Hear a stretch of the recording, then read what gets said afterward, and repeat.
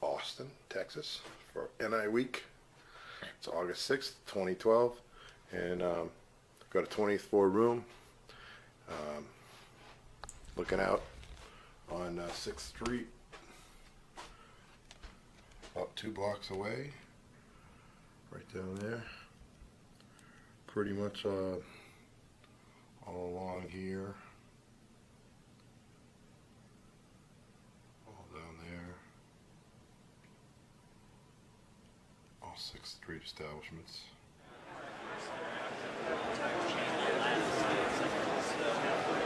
Whoa.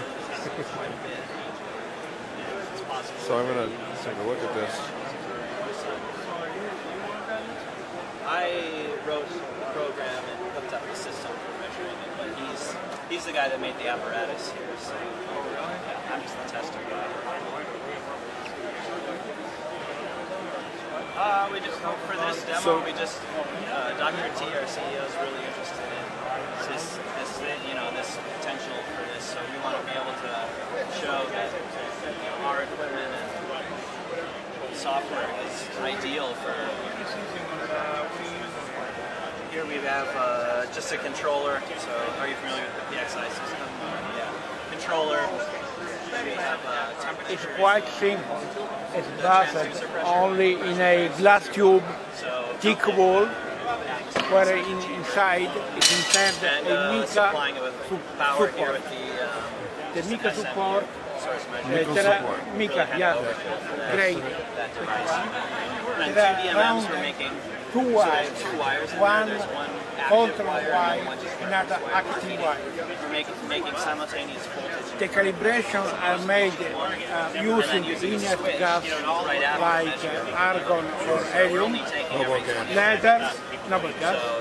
Later we make vacuum and add hydrogen gas.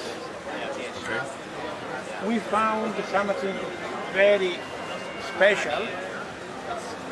Usually, when you increase the temperature, the resistance of the wire increases. Okay.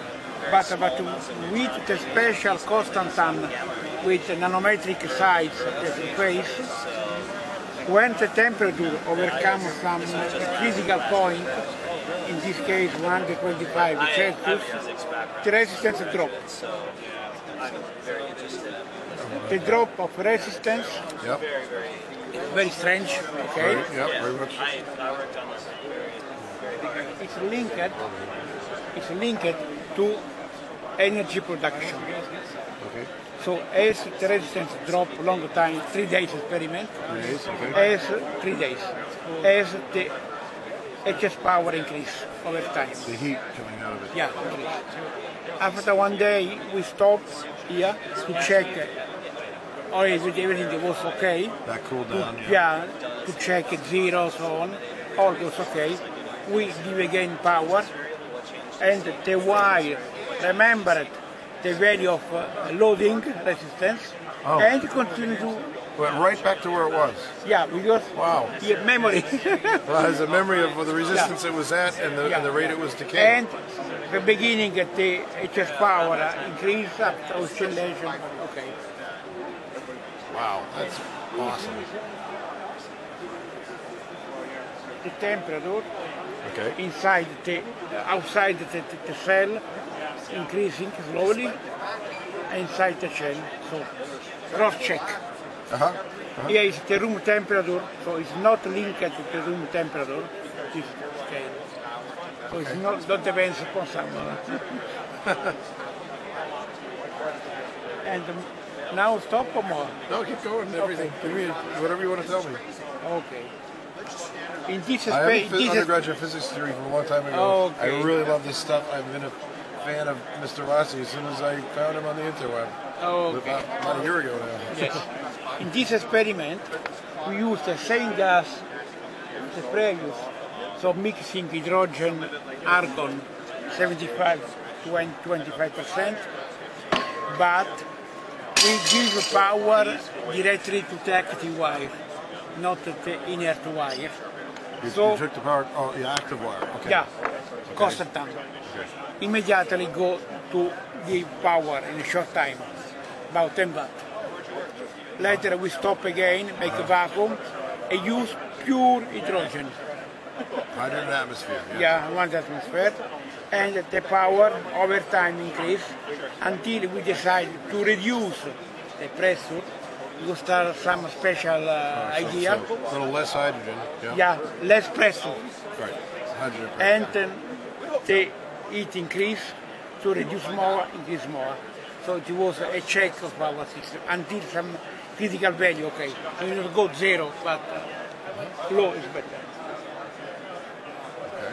This is one important aspect because we want to be sure the effect was due to hydrogen. So we make the system under vacuum, we warm to take off the hydrogen from the lattice until we succeed. Is this a check to make sure it's not a chemical reaction? Yeah. And later on, we reloaded to be sure. Again, the same temperature of before. 125. Yeah. So. And the decay in the resistance of the wire. 3 weeks before, same behavior. Repeat. Repeat is good. Yeah. Okay, yes, thank you.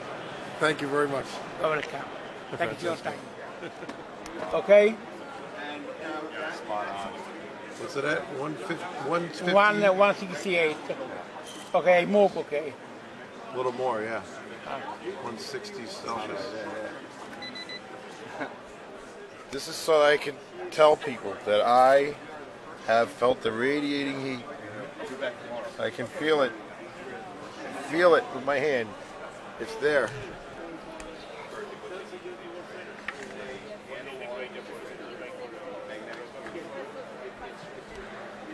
Very nice.